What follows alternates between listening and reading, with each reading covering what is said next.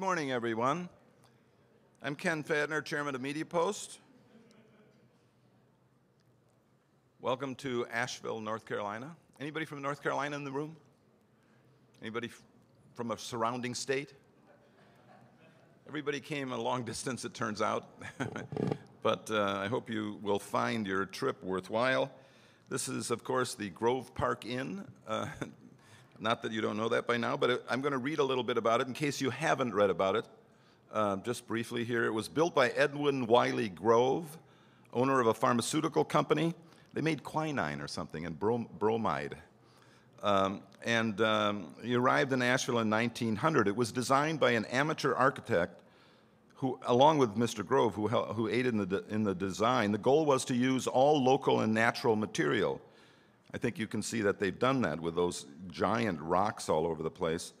And this has been maintained right up to the present, faithfully by the Omni people, not tearing it down and turning it into something else.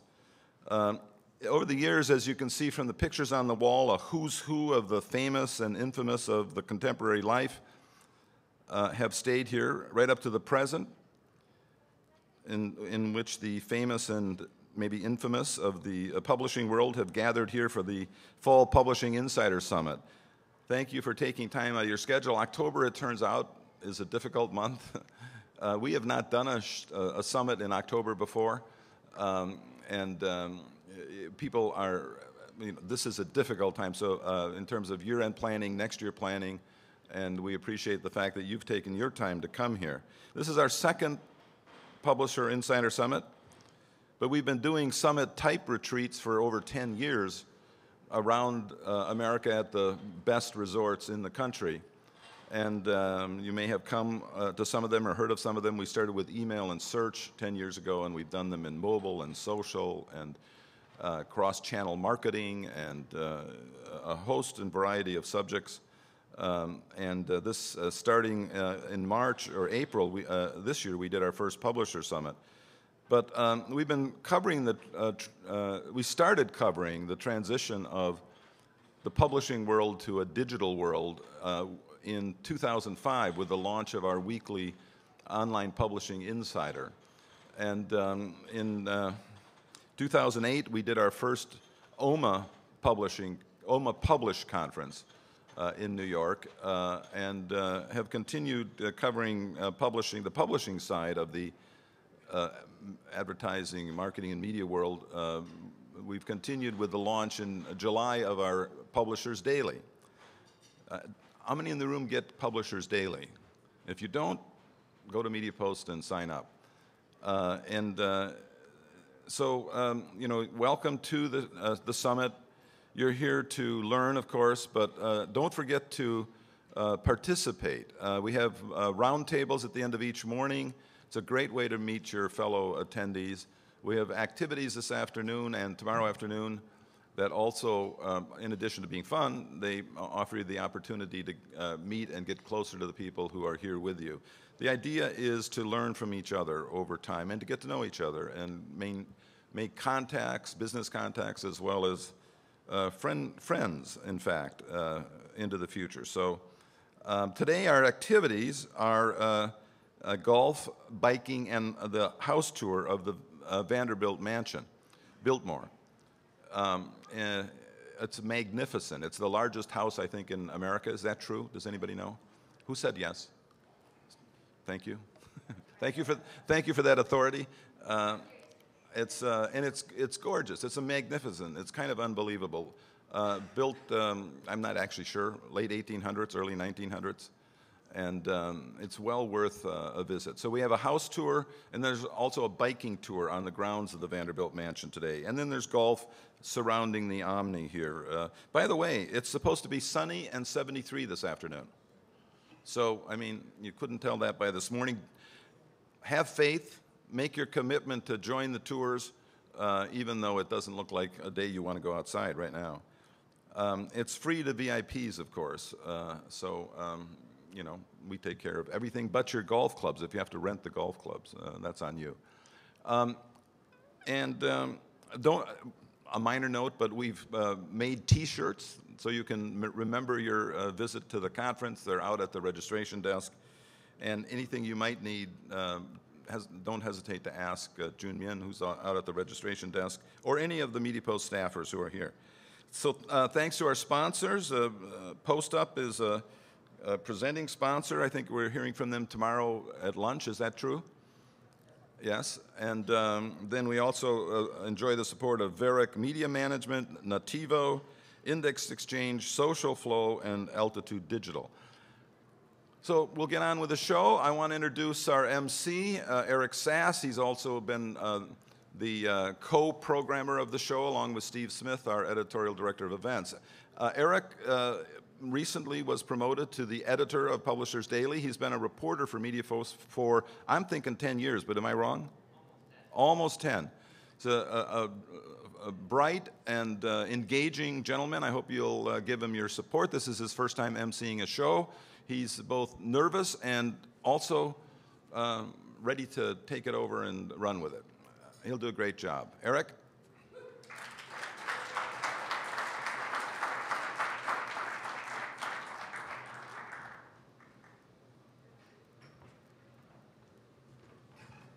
Hi, everyone. Welcome to fabulous Asheville and the Grove Park Inn. And thank you for making it out here. I know it's a little bit of a trek, but I think you'll find it's well worth it. I mean, I think the venue is obviously very beautiful. Just don't, it's one thing, don't think about The Shining. Just don't think about The Shining.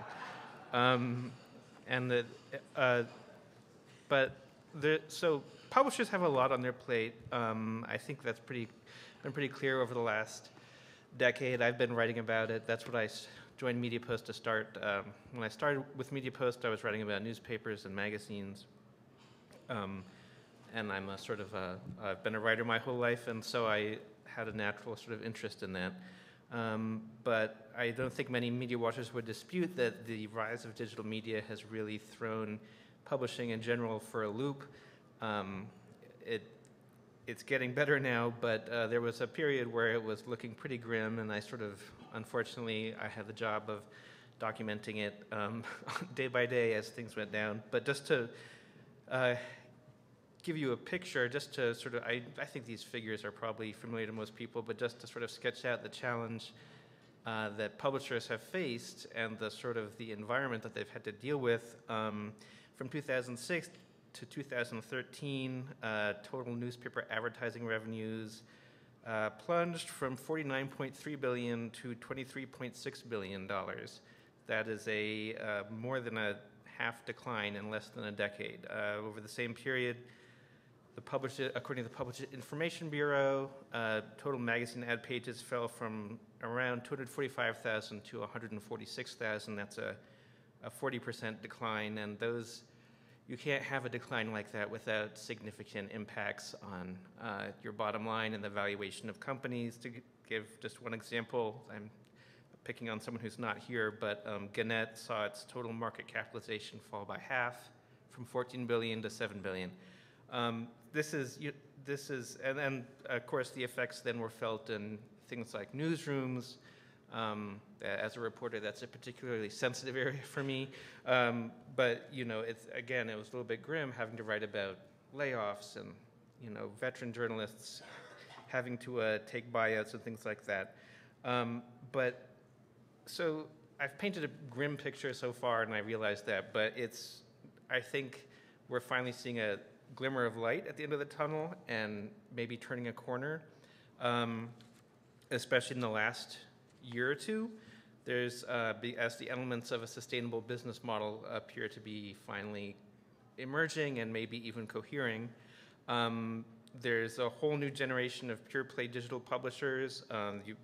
We all know names like Huffington Post, BuzzFeed, Mashable, Vox, and while not everyone has succeeded, there's some that sort of didn't quite launch or failed to launch. I think just the fact that some of them are thriving shows that publishing can indeed survive the decline and maybe even the eventual extinction of print advertising, and it can thrive in a purely digital world. There's all sorts of reasons for hope, new revenue streams coming online, new formats, the rise of mobile, the rise of social. Social media gives you access to huge audiences, unprecedented. Facebook has almost 1.5 billion members. That's, in terms of reach, that's mind-boggling. Mobile allows you to reach consumers throughout the day. There's potentially more engagement than ever as we all carry these smartphones around and use them during dwell time, commute time, 5 minutes, standing in line for 5 minutes, you can go to your favorite publisher. And new formats like native advertising rely more than ever on publishers for quality execution. So there's a lot of reasons to be hopeful, and I think we're finally, after the huge dislocation, which part of it was not even due to media trends, but the economic downturn, there's many reasons to be hopeful. And legacy publishers haven't lagged in innovation either.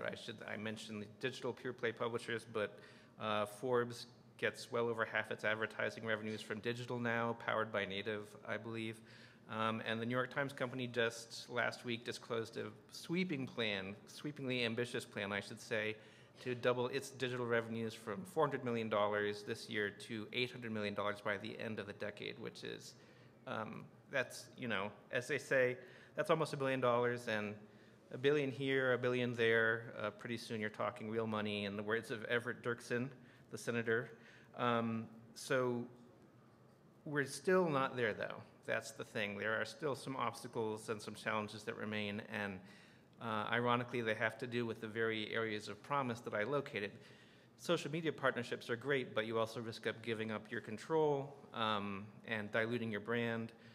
Mobile is an amazing way to reach people, but publishers are tearing their hair out figuring out how to monetize it because you have such a in part because you have such a small footprint to work with. So we have a lot to talk about, and we have a lot to do to sort of move the industry forward. And on that note, I will stop talking and we'll start discussing. So our first presentation is Christian Basler of Bauer XL Media. We're going to do a one-on-one interview and kind of see where Bauer is going, and it's very interesting. We've already talked about it, obviously. I can say it's quite innovative. So if you want to come on up.